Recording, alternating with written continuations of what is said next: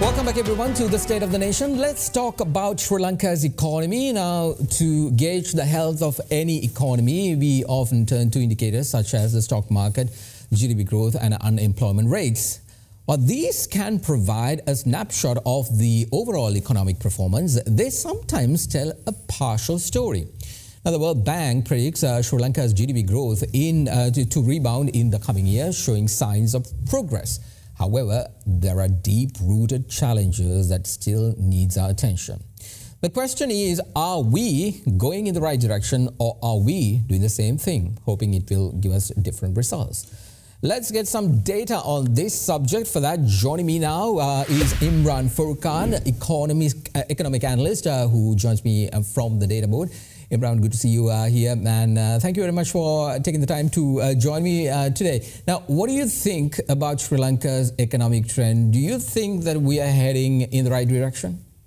Well, as you said rightly, Mahesh, it's a story of two parts, right? So if you look at inflation numbers, we're now at single digits, a lot lower than the 60% we had somewhere last year. But that's the rate of inflation. That's the rate at which it's growing. But what you don't see is that the value of goods and services, the purchasing power of the individual has come down dramatically, right? So if you take the index of 2021 where the purchasing power is at 100, today, even though inflation is at about a single digit, that particular index is at 190.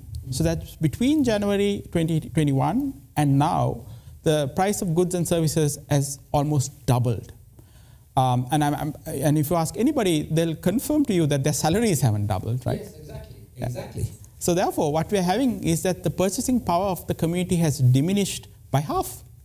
So the quality of life has gone down dramatically. And unless we tackle that issue, I don't think people are going to feel economic growth. Indeed.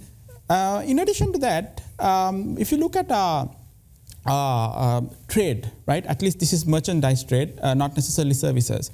You see that over the period of January to July is the last month for which we have statistics, and we'll have the August one very soon.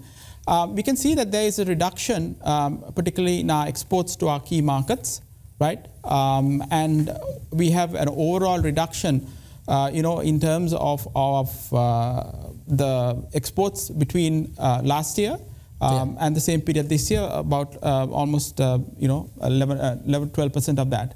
And that's a bit of a worrying sign because last year was not a good base for this, right? Yes, we were in trouble, so we're taking a lower base and then we are performing worse than that. And then I think that is a challenge that we need to address. Now, there are reasons for this. Obviously, the main reason is because of the fact that in our key export markets, the US, the EU, they're going through a very difficult economic times due to higher interest rate. But that also, sorry, yes.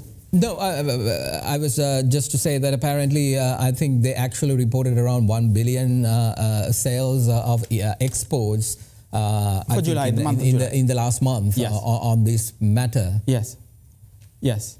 I think that's a very good sign, and I think we saw some of that even last year. There were a few months where we made a billion, so that is month-on-month change. But I think what we need to focus on is a lack of diversification of our exports and also our key markets to which we diversify, right?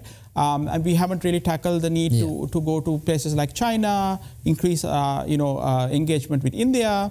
And I think we need to work on that. I think we're working on some of the free trade agreements, but I think we need to work faster than this. Absolutely. Because if we have a lower base than last year and we are performing worse than that low base, I'm really worried about how next year is going to be like, and we need these dollars in terms of exports. Absolutely. Now, institutions like Bloomberg is not exactly giving us good indicators saying about the future of Sri Lanka's economy, because they're continuously predicting that things could get worse from now onwards. And even, I mean, we've been talking about this fact that the rupee might hit around 355. That's what they're predicting.